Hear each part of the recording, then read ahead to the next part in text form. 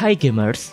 After making video-based Metroidvania of Fall Time 2024, today I wanted to share with you some really beginner-friendly Metroidvanias that you should play. If you are new to the genre and find games like Hollow Knight too challenging, these games are perfect for you. Alright then, without further ado, let's get started. The Shantae series is such a unique kind of game. It's a mix of arcade and platform as well as a Metroidvania gameplay. As a half genie, you can bust out some sick moves that let you transform into different creatures to tackle any challenges that come your way. Besides all the cool transformations, you gotta nail the timing on your jumps and attacks just like any other platformer game. It can get pretty tricky, especially on the final level. There are side quests that you gotta do if you wanna 100% the game. And then there are these other side quests that seem like extras, but they're actually necessary to finish the main quests. Haiku, the robot, is essentially just a shorter and easier clone of Hollow Knight, with a ruined world populated by cute lil robots. The combat is not as flashy as other Metroidvania, but it's sufficient enough for the game to be fun. The boss design is good. Not amazing, but there's enough variability to make it enjoyable and pose a decent challenge. One notable aspect of Haiku is its moderate difficulty level, offering a more relaxed and accessible experience compared to some challenging Metroidvanias. Deedlit in Wonder Labyrinth is a nice Metroidvania platformer with exploration elements, much in the same vein as Castlevania Symphony of the Night. There are plenty of hidden items to uncover, weapons to farm, and a bestiary to fill out for 100% completion. A boss rush mode is also unlocked after beating the game, adding more replayability. The sprite work is very nice and colorful, and the story is surprisingly bittersweet for this type of game. This is a classic Metroidvania with some fun innovations in the spells area, great for beginner and casual players compared to a lot of what's out there. Hawk is a great Metroidvania with nice comic-style graphics and good accessibility options. The game has a fairly heavy emphasis on puzzles and slightly tricky platforming. The game starts out easy and fun, but gradually becomes more challenging, especially in the endgame and DLC zones. The combat, while fun, is considered somewhat pointless, with limited enemy variety and simplistic mechanics. Overall, Hawk offers a rewarding Metroidvania experience with a captivating art style and an engaging world to explore. Monster Boy and the Cursed Kingdom is a colorful Metroidvania platformer, a spiritual successor to the classic Wonder Boy in the Monster World series. In this game, you play as Jin, a young boy on a quest to stop his uncle Nobu from using magic to spread chaos throughout the kingdom, turning everyone into animals, including Jin himself. You can transform into different animals, each with their own unique abilities, to fight enemies, solve puzzles, and progress through the interconnected world. This game is recommended for everyone who loves the Metroid genre, especially for those who are new to it.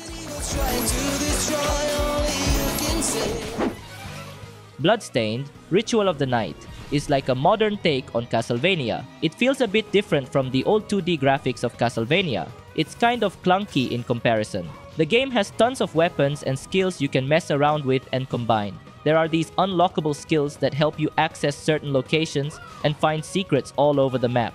From the combat system, which is pretty intuitive, to the exploration, where the game isn't overwhelming in detail and feels like a natural progression.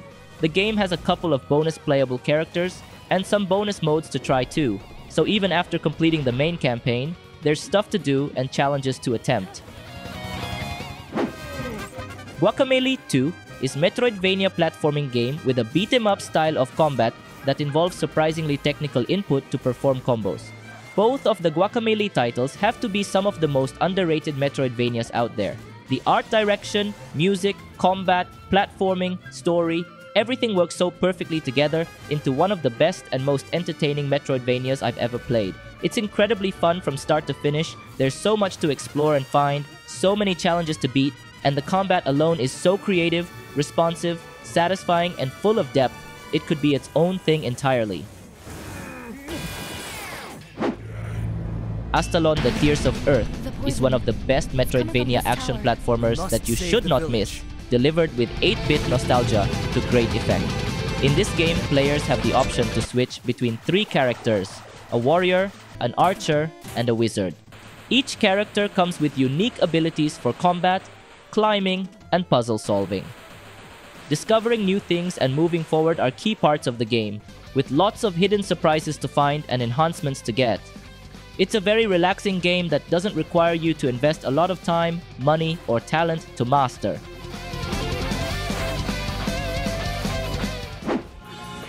SteamWorld Dig 2 is an awesome Metroidvania miner game which is a direct sequel to SteamWorld Dig 1.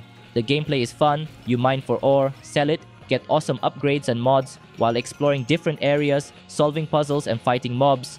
It's a really simple game with unlockable elements that can make the game more difficult. The Metroidvania style exploration is really satisfying from the beginning and gets better as you unlock more and more resources. Furthermore, it has beautiful art style with vibrant colors and interesting characters with great sense of humor. Icelets. Is Metroidvania that suit? If you never touched Metroidvanias before, this might be one of the best introductions to the genre. It's very simple at first, yet has plenty of depth in the later parts to stay interesting all the way through. Platforming is fun and even somewhat challenging at times, but never frustrating because controls are great. Fights are mostly about pattern recognition and learning how to react to different stuff. Story and style both are cute and wholesome. Very enjoyable game overall and doesn't overstay. It's welcome. Alwa's Legacy is nice Metroidvania, simple with retro-style game that other fans of the genre are sure to enjoy. In terms of combat, it's a very easy game, but I wouldn't say it's a negative. Exploration, puzzling, and platforming are what it excels at. If you played its predecessor, you'll definitely enjoy this too, although this game introduces a bunch of classic Metroidvania upgrades that in my opinion make it a little less unique than the original. It's a good game. I recommended this game for newcomers.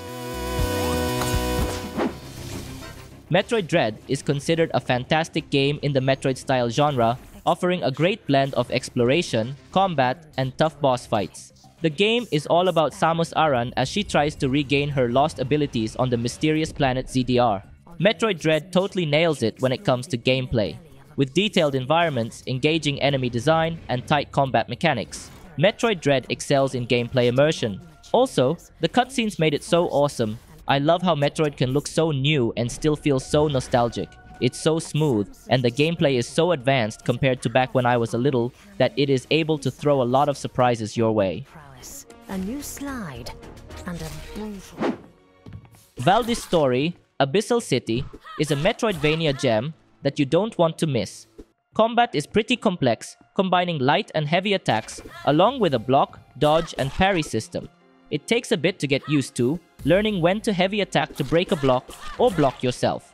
Also, it keeps things fresh when you backtrack through previous areas because the enemies level with you and gain new abilities to attack you with as you progress through the game. Along with that is a fairly deep magic system and your customization through both stat increases and a talent tree that definitely changes the way you play your character in many places. Ori and the Will of the Wisps combines the best elements of modern Metroidvanias, such as Hollow Knight, with the compelling core established in the first game. The emotional journey of Ori and the characters is heart-wrenching, exploring themes of loss, friendship, and sacrifice. The music is also exceptional, with atmospheric tunes that add a new dimension to the game, making every moment captivating. The boss fights are epic, with each encounter being unique and requiring you to use your abilities and reflexes to the fullest.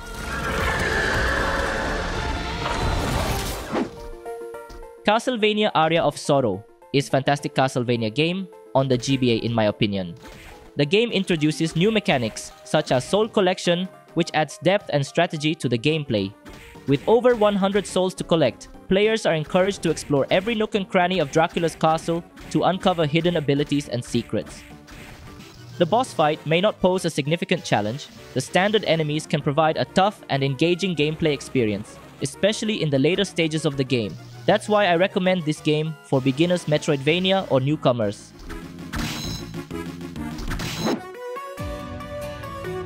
And that's it for today. What do you think about this list? I know there are great friendly Metroidvania games that I haven't mentioned yet. Feel free to share your best friendly Metroidvania games if you think deserve a spot in this list. Don't forget to like the video and make sure subscribe this channel if you don't want to miss another great list. As always, thank you for watching and see you in the next video.